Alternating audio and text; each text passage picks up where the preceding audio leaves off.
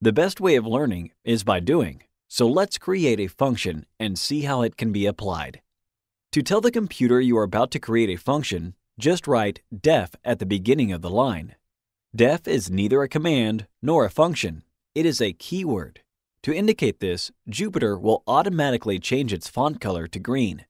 Then you can type the name of the function you will use. For instance, simple, as we will create a very simple function. Then we can add a pair of parentheses.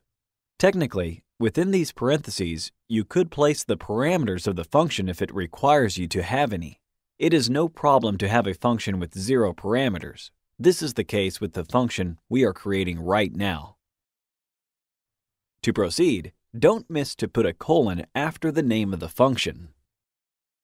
Since it is inconvenient to continue on the same line when the function becomes longer, it is much better to build the habit of laying the instructions on a new line with an indent again. Good legibility counts for a good style of coding. Alright, let's see what will happen when we ask the machine to print a sentence.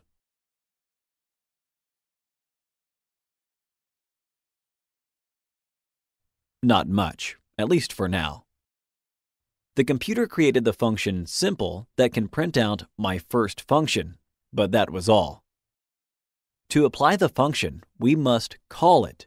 We must ask the function to do its job. So, we will obtain its result once we type its name, simple, and parentheses. See? Great! This will do for now. Thanks for watching.